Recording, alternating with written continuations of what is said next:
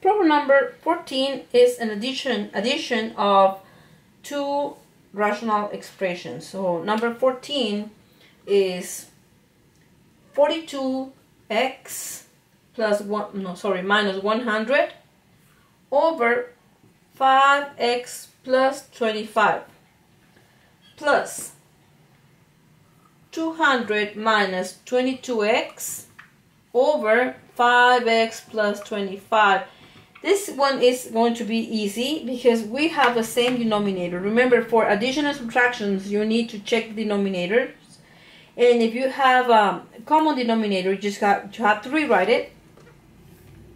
5x plus 25. And then we're going to add these two expressions. 42, since we don't have to, this is plus, we don't have to be careful with putting the whole thing again here. We can add it from here. So we have 42x minus 22x is 20x. Negative 100 plus 200 is plus 100. Now from here we have just simplified. We have 20 times x plus 5. On the bottom we have 5 times x plus 5. Cancel this, x plus 5. 20 divided by 5, the answer is 4. For number 15, we have another subtraction, 7k squared minus 2 over k minus 2 minus 7k plus 7 over 2 minus k. You notice these two are opposite factors, you know, these two are opposite binomials. So what we're going to do is rewrite the second one, or you can do the first one as well, but I'm going to rewrite the second one as a k minus 2 to have the same one as this one. So I'm going to have, let me change colors here so you don't get confused with the top part. So we have 7k squared minus 2 over k minus 2. This minus is this one. So I'm going to rewrite this part 2 minus k as a k minus 2, and I'm going to change the sign of this one.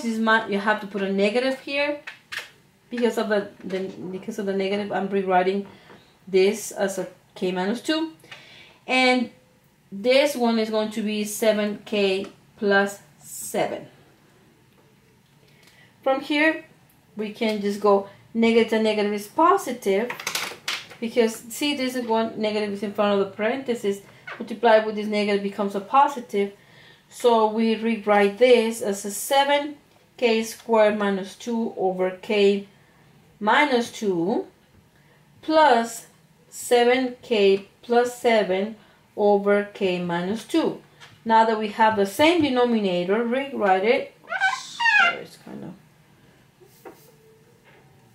k minus 2, and then this is 7k squared plus 7k, negative 2 plus 7 is positive 5.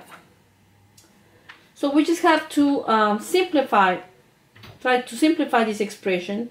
Let's see if we can factor this on top.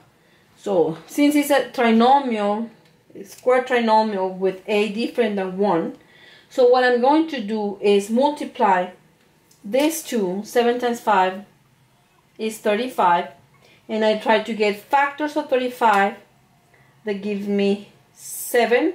Well, it's not going to be factorable, right? Because this one is just 7. So then it stays that way. Remember, you have the answers in the back. You can always check the answers. Yeah, I'm checking mine right now, and it is right. You know, I tried to factor it, but this is just 7. When you multiply these two, is 35, and you're not going to get 7. Okay, so that's the answer for number 15.